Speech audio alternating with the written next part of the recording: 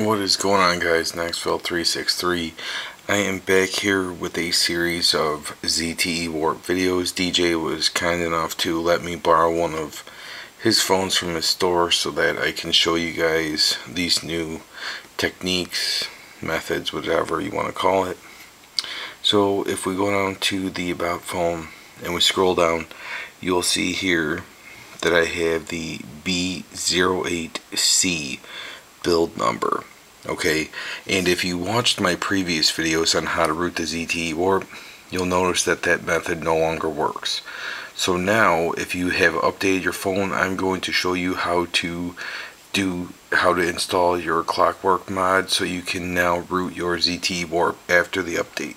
Alright, so first things first, if you are using Windows 7 like I am, sorry I'm currently holding the camera, so if it's a little shaky, that's why. So the link in the description, click on that and it will bring you to this page right here. Now the main issue with getting the drivers is basically getting the drivers installed so that your phone can communicate with your PC. So if you go ahead and scroll down, he runs through the steps on how to do this. Okay, now this is not just for the ZTE warp, however it does work and I can confirm that it does. First thing you want to do is you want to click on PD8net and whichever version you have. I have 64-bit, so I have already installed this on my computer. So go ahead and save that file, and it's a .exe. Okay, so you need to have that installed on your computer, because if you do not have it installed on your computer, then basically your phone cannot communicate and you will not be able to root your phone. Once again, this is only for Windows 7 users. So if you're using XP or Vista, your phone, the drivers might install without giving you any problems. Now it's going to bring up a prompt, kind of like there's a virus on your computer, and it tells you in here, I think it's step number 2. Yeah, he says that there's a warning that pops up. You can go ahead and click OK. It's not a virus, it's not going to harm your computer, and I could vouch for that. Alright, so once you have that installed, I'm not going to run through it because it's self-explanatory.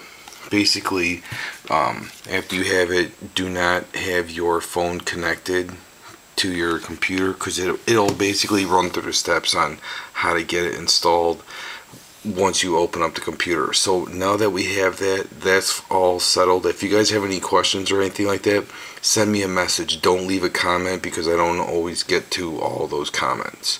Let's move on to the next step. Okay, the next step will be the link number 2.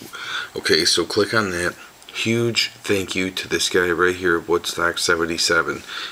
This is his post. I'm just doing these videos for the people that don't understand when they go on the forums and don't understand what they're getting at, because they can be confusing. Anyways, there are 3 different methods, I guess you can say. One is by Quiet Storm, one's by Snake X, and the last one is made by Woodstock77. Me personally, I found that using the Snake X one worked out the best for me.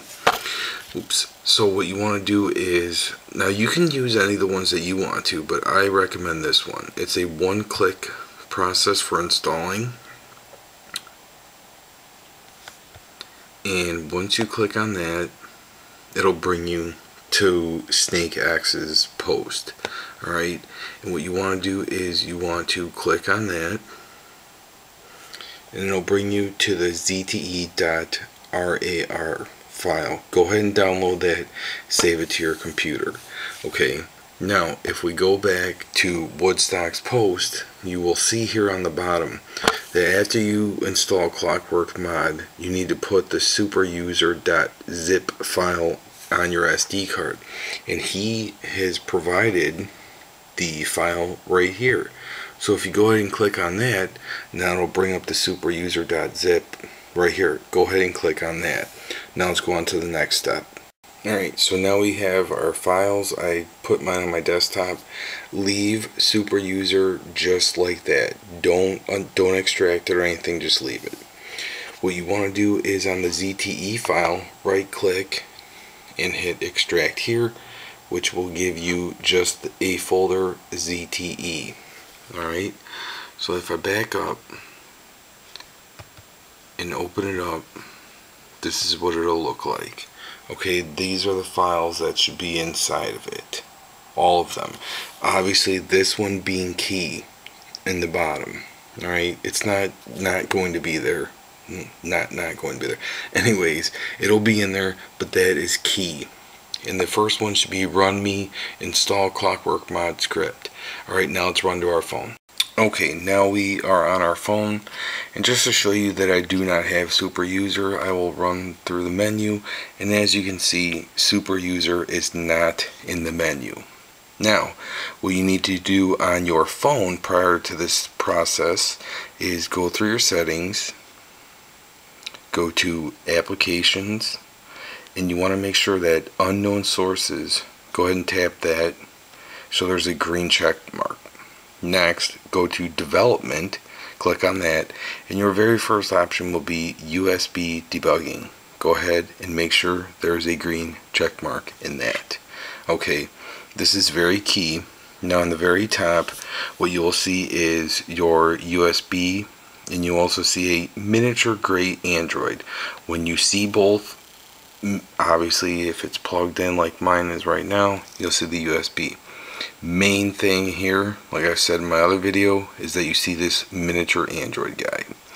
Now leave it, do not turn on USB, leave it as is. Okay, now let's go to our PC. Okay, I skipped ahead of myself really quick. Go ahead and put your phone in USB storage mode, so he's orange. Go over to our PC, and here is the root of your memory stick.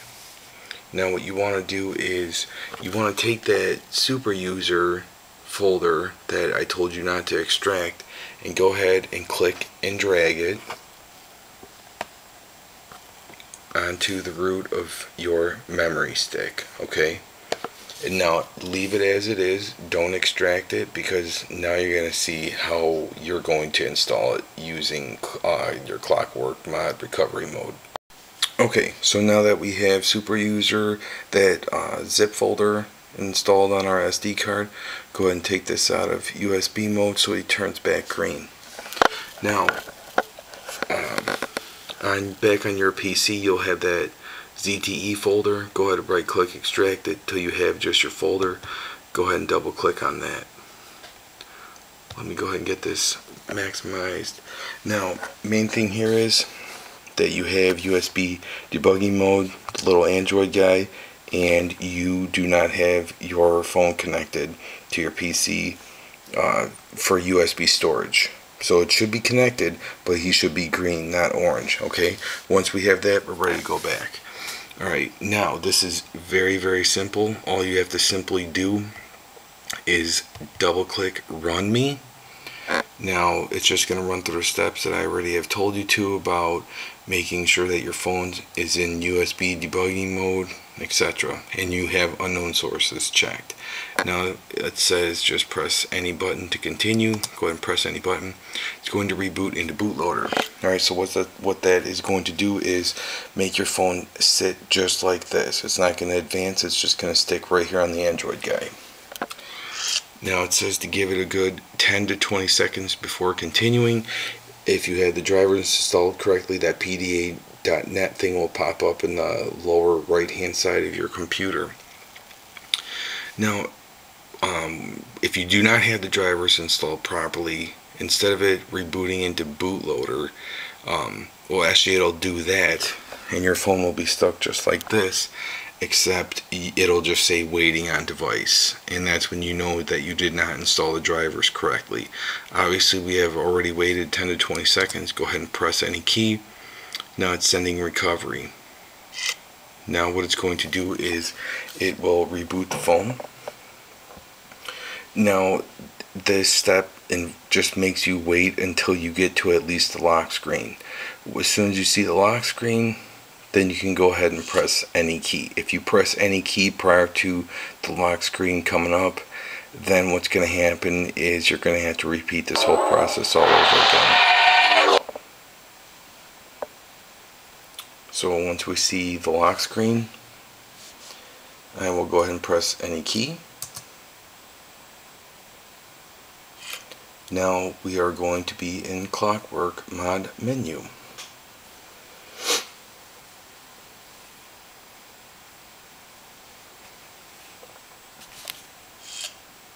And here it is. And it'll say Clockwork Mod Base Recovery version 5.0.2.8. Now for this particular section, this is why I had you put super user on your SD card. Let me flip this back so I can get into zoom mode. Alright, so now that we have the super user zip folder on the SD card, make sure you flip it back so he's back to green and you still have the little Android guy on top. Once you have that, you are good to go. Now earlier I mentioned that you should extract the ZTE folder so it looks just like that, just ZTE. Let me go ahead and open this up. Now what you want to do is, when your phone is connected, it's going to still look like that. Go ahead and double click Run Me. Alright, Run Me. Okay, now it's going to run, it's just going to give you these steps. I already told you what to do, you don't need to read it. Go ahead and press any key. Now it's going to reboot into bootloader. Now what you're going to see is a little Android guide, just like when you start up your phone. Now it's going to sit just like this. Now it says please wait 10 to 20 seconds before continuing, and then that's an important step apparently, and then press any key to continue. Now if you did not install the drivers correctly after it says rebooting into bootloader, what's going to happen is, as opposed to saying wait 10 to 20 seconds before continuing, it'll say waiting on device. And that's when you know you did not do that, you do not have the drivers installed properly. Probably the most common problem that people are going to have. Obviously I've waited 10 to 20 seconds. Go ahead and press any key to continue. Now this is what it will say, sending recovery 0.001 seconds. That's how long it took. Now it's going to reboot into recovery mode and says please allow ZTE warp to at least reach the lock screen before you press any key. So basically if you press any key between now and when it gets back to lock screen, you're going to have to start the whole thing all over again, which, I mean, it's not that time consuming, but still. So yeah, we'll show you guys what this looks like. So once you see the lock screen, like I do right now, go ahead and press any key to continue. Now what it's going to do is it's going to put it into the Clockwork Mod menu. Now for this, what you're going to be using is the up and down volume rocker and your home and back button. Alright, so now what you want to do, that's the Clockwork Mod. Now what you're going to want to do is, let me see if, yeah, there we go, that's not bad. Okay, install zip from SD card. Once you have that selected, go ahead and press home. Let me see if I can get this to not be so bad. There we go. Now it says choose zip from SD card. That'll be your very first choice. Go ahead and hit home. Now what you want to do is you want to scroll down to superuser.zip. Sorry, it's not focusing good. Once you have that selected, go ahead and press home. Now what it's going to do is make you scroll all the way down until it says install superuser.zip, and what that does is it helps you so that you don't make any mistakes. Now it's completed. Now it says install from SD card complete. Now is when you can install another one, or you can simply hit back, and your very first option will be to reboot system now. And that's when you go ahead and press home. Now it's going to reboot.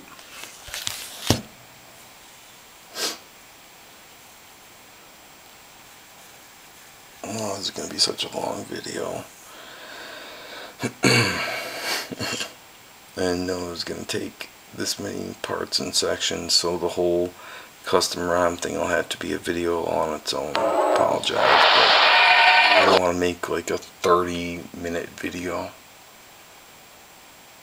I mean, me personally, I watch long videos, but I don't know, it's a little too long for me even. Now when we go through our menu, scroll down, boom, super user. So now to show you guys that I still am on B08c, about phone, build number B08c. Vader says it's root time. Alright, so now that you guys, I hope that really helped out a lot. Like I said, it took me a little bit to figure that out myself. I hope this solved any problems. Make sure you guys check out my other video I'm going to do probably like right now, I guess, because it's still only 8:30 in the morning. And I will show you guys how to put a custom ROM on your ZTE warp. Thanks for watching.